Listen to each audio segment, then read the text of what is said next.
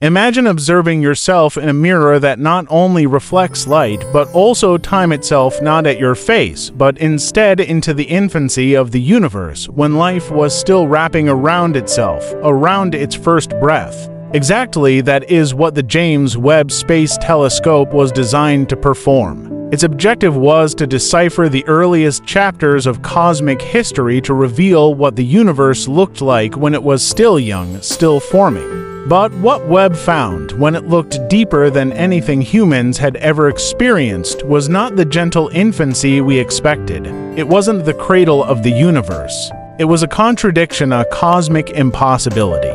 Webb's revelations astonished astronomers, challenged cosmologists, and shook the foundation of modern physics.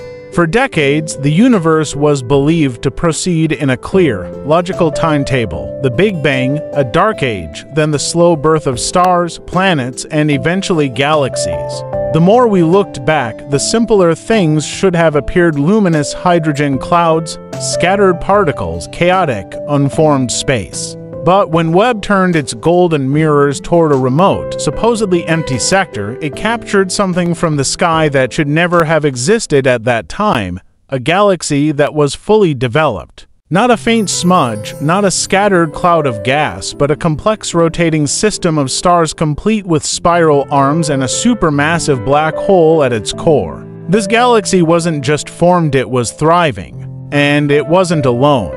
As Webb's observations continued, more galaxies emerged from that primordial darkness, chemically mature, fully structured, and stable under gravity. It seemed as though the cosmic clock had sped forward, skipping billions of years of sluggish progress and landing in a period of impossible maturity. And with each discovery came a question that resonated louder and louder across scientific circles: what if everything we believed about the universe's beginnings was incorrect? When this was first captured by the telescope, a galaxy over 13 billion light-years away, astronomers expected a faint, almost indistinguishable smear of light. Instead, they found architectural elegance: spiral arms wrapped with dense stars, starlight ribbons harmoniously orbiting clusters, a glowing, energetic core with a pulsating center. This galaxy wasn't forming, it was fully formed. Surprisingly, it appeared as though it belonged to a universe billions of years older. To understand why this is so confounding, consider how galaxies are believed to change. In the early universe, matter was thin and dispersed, but eventually gravity pulled it together into shattered clouds that formed stars. Those stars then clustered into galaxies over hundreds of millions, even billions of years. But what Webb observed suggested that this procedure had already been completed at impossible speed. These galaxies had not only taken shape, they had thrived. It was like finding a fully grown ancient redwood tree sprouting from freshly planted soil. And it wasn't a one-off.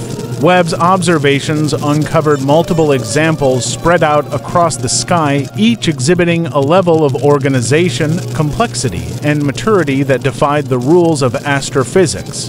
The telescope was working perfectly. It was our understanding of cosmic timelines that wasn't.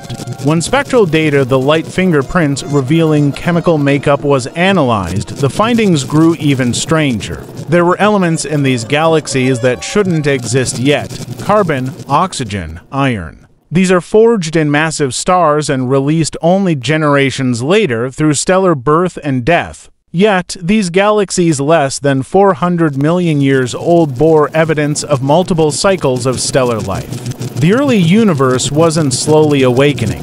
It was sprinting, forging, exploding, and recycling itself in ways nobody anticipated. Additionally, the presence of these elements suggests something profound. The raw substances for planets, their atmospheres, and perhaps even life existed far earlier than we anticipated. Discovering them so soon is akin to finding a thriving coral reef at the base of an active volcano yesterday. Not only were the timelines quick, they were shattered. Then came the ultimate shock. The early universe, it was cosmologically absurd. Black holes are thought to grow gradually, accumulating mass over thousands of years. How could one so colossal exist less than 400 millennia after the Big Bang?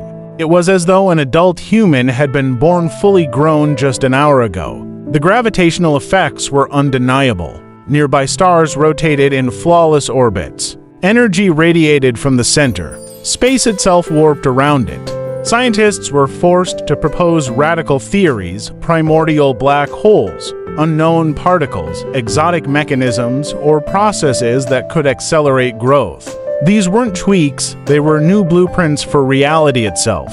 Confronted by a universe that defies all rules, cosmologists are now being forced to rewrite the book on cosmic evolution. We are not seeing anomalies on the web, it's revealing a cosmos that behaves in reverse, where complexity precedes simplicity, where mature structures emerge from infancy in defiance of expectation. Some theorists propose that dark matter, long thought passive, may have acted as a cosmic scaffold, accelerating early galaxy formation.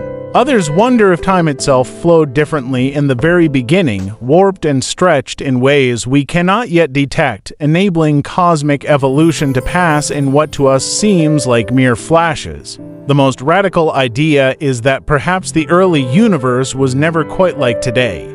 This complexity could be a starting point, not a destination. Even as more observations were made, strange patterns were discovered. Using deep learning algorithms, astronomers found mathematical ratios eerily similar to the golden spiral. The distribution of galaxies, the shape of spiral arms, and even orbital distances all suggested a hidden geometry that covers billions of light years.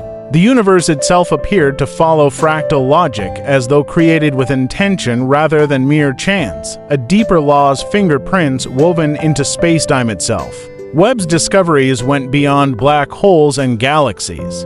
In what appears to be an empty interstellar void, the telescope detected complex organic molecules, polycyclic aromatic hydrocarbons, and amino acids, the building blocks of life itself. These molecules didn't just exist on planets or in stars. They drifted freely for more than 13 billion years. Life, it seemed, was not an accident. It was written into the cosmos from the very beginning. Then came one of Webb's most astonishing images: 6 galaxies arranged like petals around a central object, rotating in near-perfect harmony, forming a structure scientists now call the flower. No natural model can reproduce its precision. Was it chance, gravitational coincidence, quantum traces of the initial turbulence, or something else? A cosmic message, a structure embedded intentionally for observers who want to find us. Last but not least, the most bizarre theory emerged. The universe itself may respond to observation. Known in quantum mechanics as the observer effect, this principle suggests measurement alters outcomes. But what if it extends to cosmic scales? What if, when we constructed Webb and looked into the earliest universe, we didn't just observe, we awakened it? Some images appear to subtly shift over time, as if reality itself reacts to our gaze. If true, we are no longer passive explorers.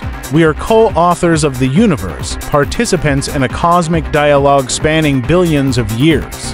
The James Webb Space Telescope didn't merely reveal galaxies, black holes, or cosmic dust.